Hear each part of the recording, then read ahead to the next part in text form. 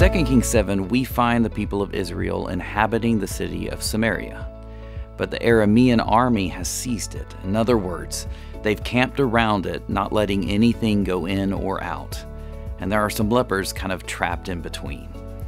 Because of all this, Samaria was in a state of famine, and the king of Israel and his people had grown tired of waiting on the Lord. Now, the chapter before gives us a glimpse of just how depraved Israel had become. The king even sends an officer to kill Elijah, but Elijah gives them a promise from God that by the next day, food would be abundant and cheap. The officer laughs in disbelief, but that afternoon, God confuses the Arameans, and they flee their camp, leaving everything behind. Now, the lepers happen upon this and enjoy some of the spoils for themselves before sharing the news with the city.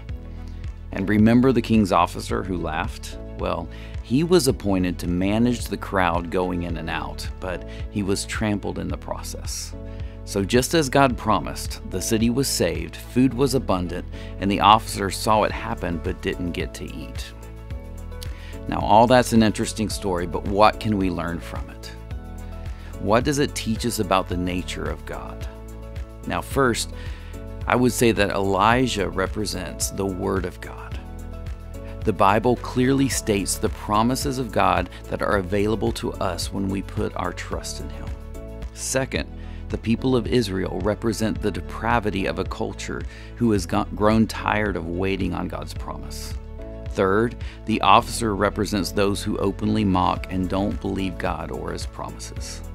And finally, I find that I relate most with the lepers, those outside the city walls, unclean, undeserving, yet God has allowed me to experience His wonderful promise and then share it with the world. And what is this great promise? If you confess with your mouth that Jesus is Lord and believe in your heart that God raised Him from the dead, you will be saved. For it is by believing in your heart that you are made right with God, and it is by confessing with your mouth that you are saved.